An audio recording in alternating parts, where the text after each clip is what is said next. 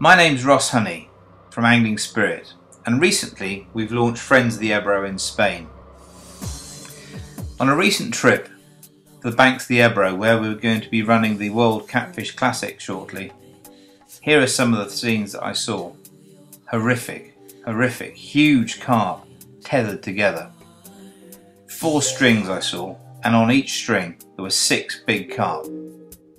This particular carp, the biggest of them, was half in and half out of the water. The scales on its back were completely dried in the 30-degree heat. The banks of the river were stained red with the fish's blood from its gills where they'd been tied up. It was horrific to see. I spoke to the captor of these fish, all 24, and thankfully got him to agree to release them. Unfortunately, all of them weren't able to swim away.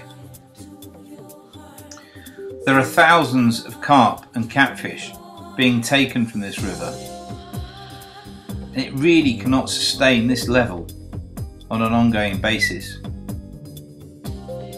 When you see scenes like this, with the water turned red from the fish's blood, it's horrific to see.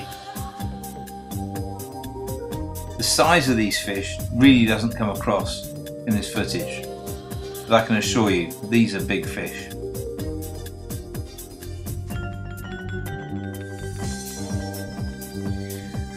When you see fish, 6 of them tethered together in such a way, it's just horrific to see.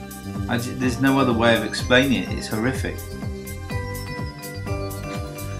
And then even worse, you see live fish being dragged up the bank and somebody getting a knife and gutting them and then throwing the entrails onto the riverbank. Now this is just something that has to stop.